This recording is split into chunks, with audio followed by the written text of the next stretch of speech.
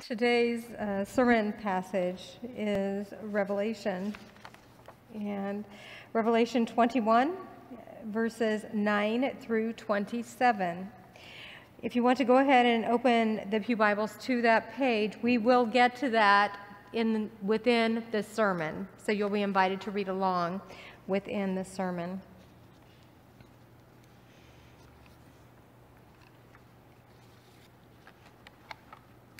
Let us pray.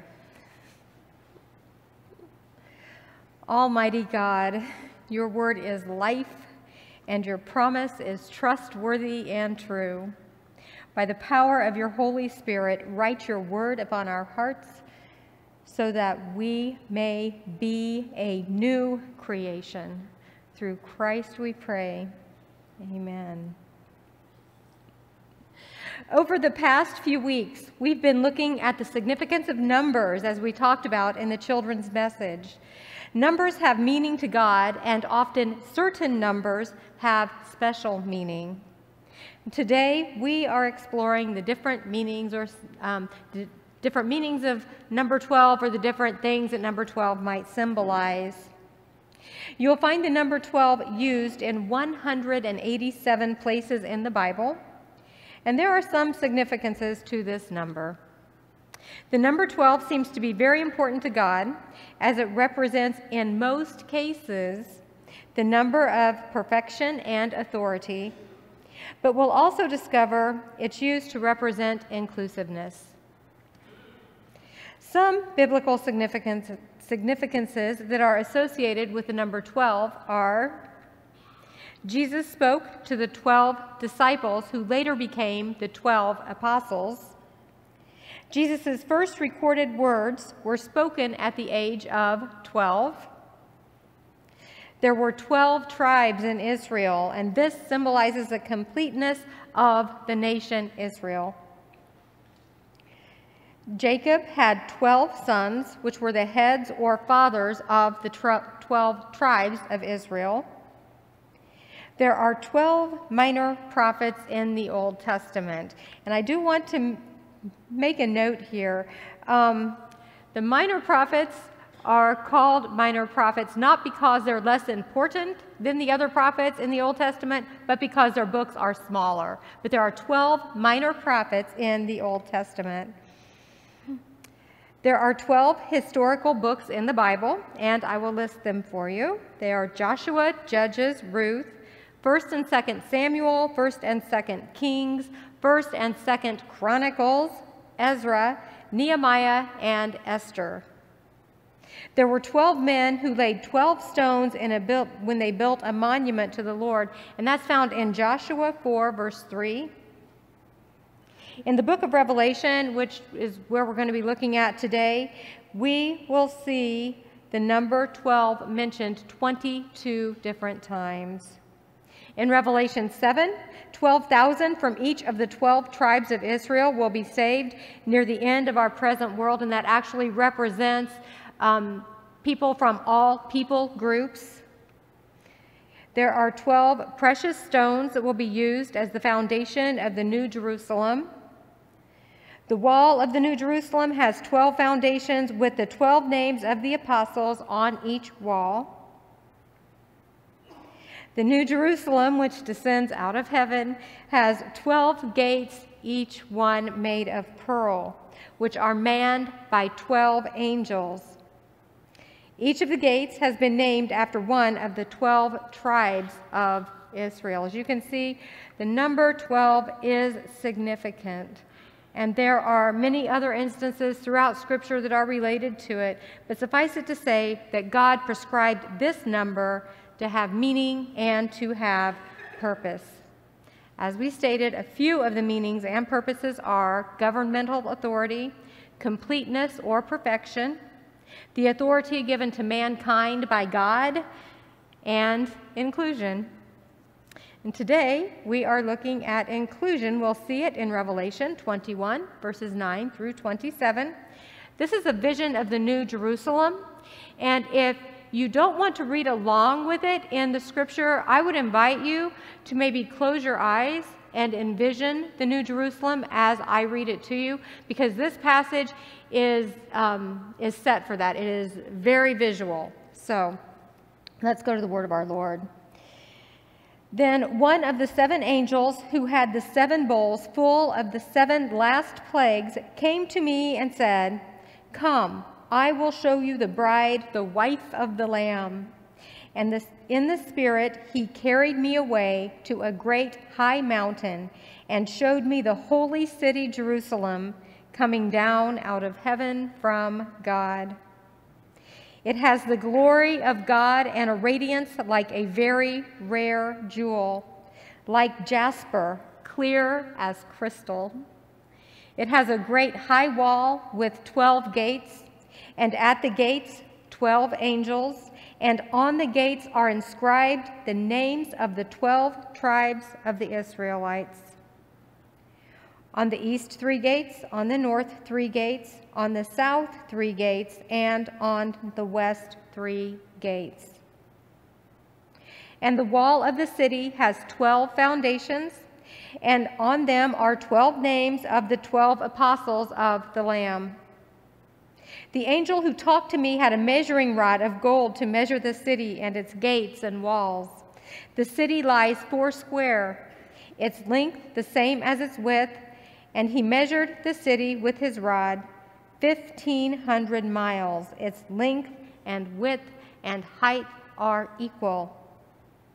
He also measured its wall, 144 cubits by human measurement, which the angel was using.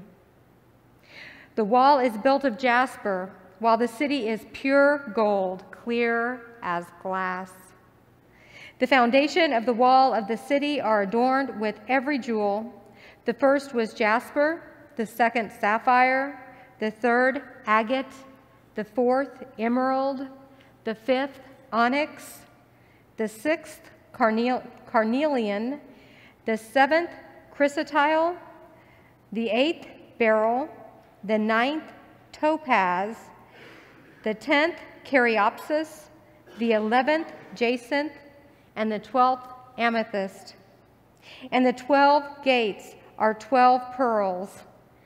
Each of the gates is a single pearl, and the street of the city is pure gold, transparent as glass. I saw no temple in the city, for its temple is the Lord God, the Almighty, and the Lamb.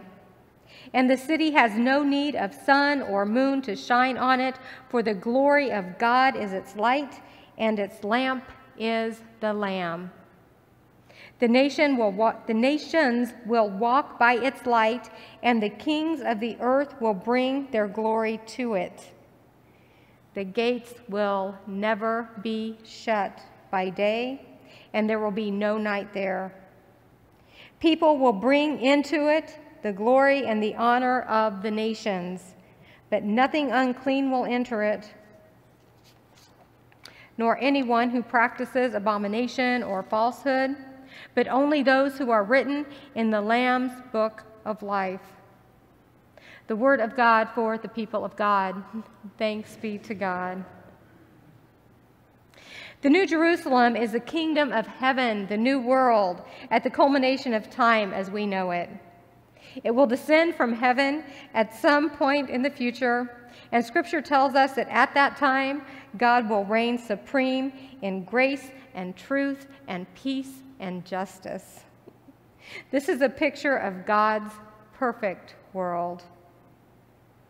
The author of Revelation is John, and the first thing that John noted about the New Jerusalem is the great jewel-like lamp which lights the city. He described the materials used to build the New Jerusalem. The wall is of jasper, its foundation layers are encrusted with precious stones, its gates are pearls, and the streets and buildings within are made of transparent gold. But then John changed his focus and wrote something interesting, or I thought it was interesting anyway. He noticed the series of things which the city does not have, and he made note of them. The New Jerusalem does not have a temple. There's no sun or no moon. There's no night. There's no evil. and there are no closed gates. In Revelation 21:25, we read, "The gates will never be shut by day, and there will be no night there, because of the bright light illuminating the center of the city." The bright light is the light of Christ. And I want you to hold that in your memory, because we're going to come back to that at the end of this sermon. The bright light in the center is the light of Christ. The gates of the New Jerusalem will never be shut. Everyone who dwells there, all people groups, are welcome in, and they are free to come and go as they want and as they choose, but I don't think anyone will want to leave, because as children of God, we want nothing more than to live in His holy presence, to worship Him and to praise Him, living in wholeness and wellness and grace and truth. John's vision in Revelation of the New Jerusalem is a picture of God's perfect world. As I said before, in God's perfect world, the gates that guard the kingdom will never be shut. And gates represent safety, boundaries, exclusion, and inclusion. In the Old Testament writings, a lot of information about gates and walls is included. And gates were considered necessary for healthy and safe living, especially at night. There was no electricity, and troublemakers and evildoers could hide. They could sneak into the city and cause all kinds of harm under the cover of darkness. And people closed the gates at nighttime, and they guarded them by day to keep everyone safe. For those living in Old Testament times, gates were part of their culture. And today we still see gates and fences. We see physical walls used as boundaries and safeguards. At airports, we walk through gates. Sporting events and concerts are held in gated territories. The state fair that many of us went to is held on gated property. We have gated communities, gated schoolyards. Not long ago, speaking of gated communities, my family got locked into a gated community. It's a lot easier than you would think, we found out. We took a wrong turn in an unfamiliar neighborhood. It was filled with beautiful homes and manicured lawns, and we didn't notice the gates due to the heavy traffic. You see, where we were, not all, but many of the roads were entitled Queen, like it would say Queen's Way, Queen's Route, Queen's Road. We did not pay attention to the second word. We saw the word Queens, and we were following the line of traffic, and we followed a car directly into a gated neighborhood. We thought it was a turn to our hotel, but it wasn't, and the gate shut behind us. After explaining to the guardhouse attendant that we were vacationing Illinoisans lost in the low country of South Carolina, we were released. It took about 10 minutes of explaining, but she was kind and let us go. We all had a good laugh before it was over, but the incident sparked conversation in my family in the car ride back to the hotel about how gates can be both beneficial and oppressive. For those who lived in the neighborhood, the gates were beneficial. They meant safety, and they kept the people safe at night or from whatever might be out there. But for my family, those gates were oppressive. They held us in, and we could not get out until my husband, Dennis, went up and spoke to the guardhouse attendant. And as I said, she was kind.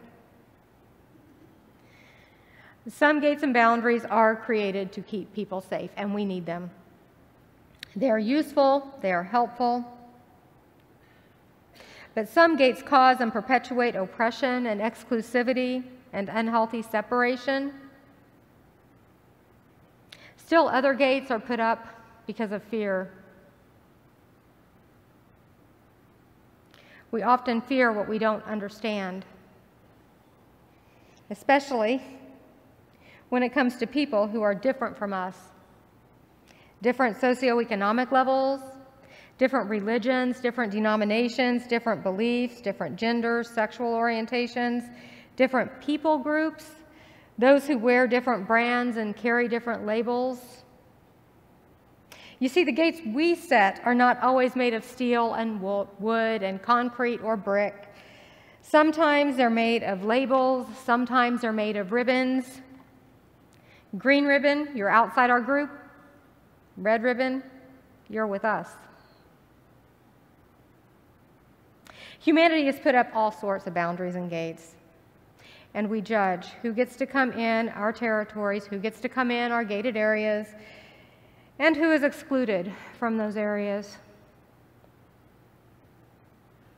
It's God's job to judge. It's God's job to judge. It's not my job to judge. And it's not your job to judge. The task of judging does not belong to any person or group or denomination or industry, but in our humanness we do it. We judge whether we mean to or not, and whether we want to or not, we do it.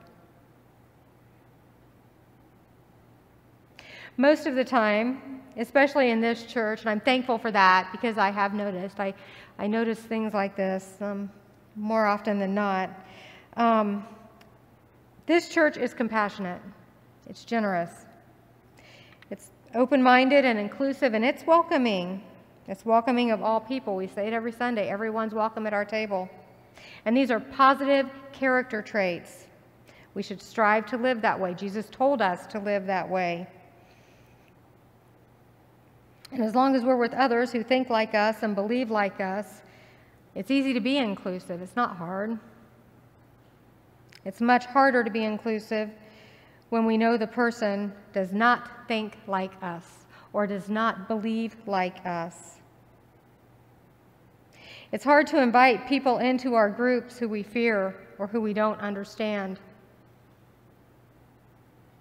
What if the one who wants to join our group or wants to be included inside our gate is very conservative or very liberal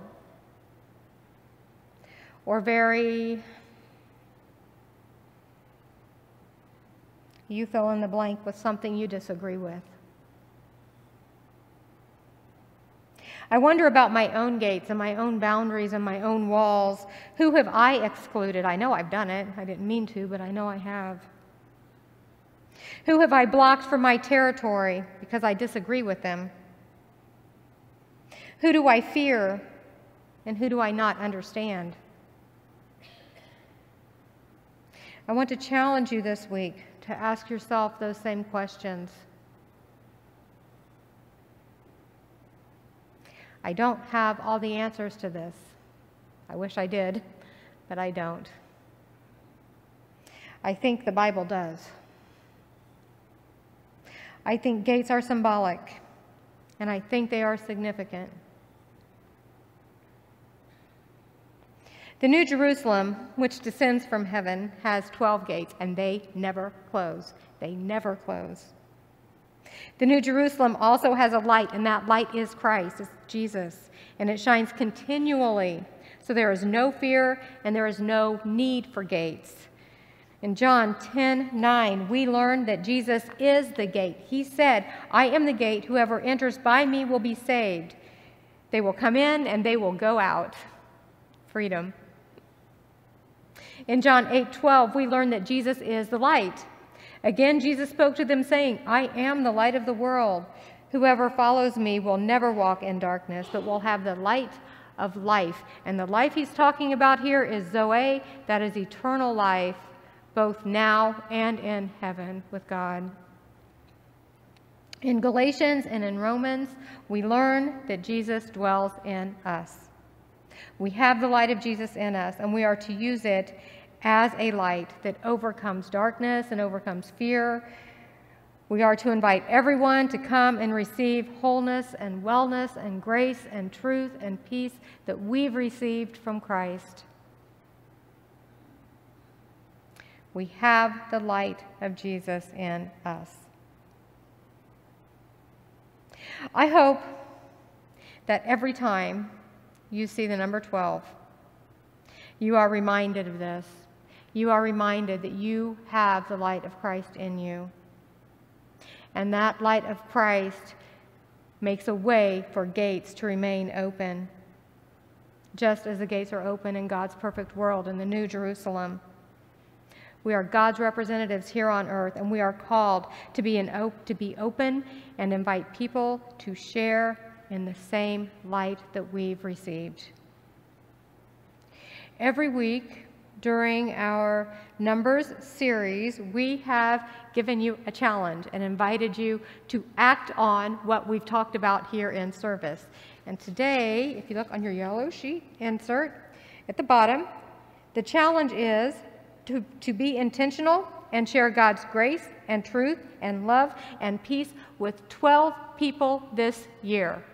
And that's not hard to do, but what I would ask you to do is make a list of 12 names, the people who you've been meaning to share God's love with but just haven't got around to it yet, and be intentional to share His love with them. Another way you can do it is to invite people to our services here. We have Central Celebration coming up. I know Don has his concert series brochure out on the Welcome Center. Did I see that earlier? It's out there, and you can grab one of those and hand those out. Invite people to come to a concert. Music is a language of the heart. It's a good way to get people here. Another way to do it is to go out and share the gospel through encouraging words and acts of kindness and service. I know that a lot of you do that already, but I'm going to encourage you and maybe challenge you to think of a new way you can go out and share the gospel message with people. And with that, let us pray. Watching for a new heaven, praying for a new earth, God, as you have revealed your grace and glory to us this day through your message, we pray that you help us live out the truth received, laying to rest the former things and making all things new on earth as it is in heaven. Through Christ we pray. Amen.